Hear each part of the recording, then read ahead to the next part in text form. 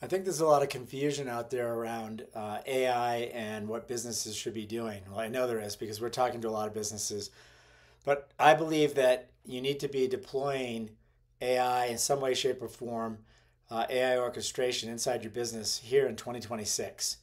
And you're already kind of too late. It takes about 6 months to 12 months to get it deployed. If you roll into 27, I think it's going to be a real tough time to compete with your competitors that already have it deployed. They're going to be a lot more cost effective in deploying whatever services they have just because they're doing a lot more with the few people that they have existing. So think of it this way: every person you have could do the work of 10. What does that do to a company? So, again, a lot of confusion around. We've got a lot of ways to take advantage of this. Love to talk to you about that. I'm going to put a link down below, but go ahead and reach out to me and let's just have a conversation.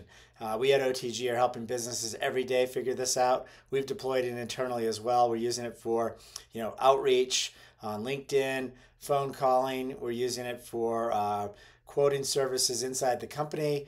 We're loading CRM systems, legal documents, the list goes on and on. But I'd love to share with you what we're doing and how we can help you. There's no cost at all to you, as always, using OTG. So click the link down below. Let's have a discussion. Thanks.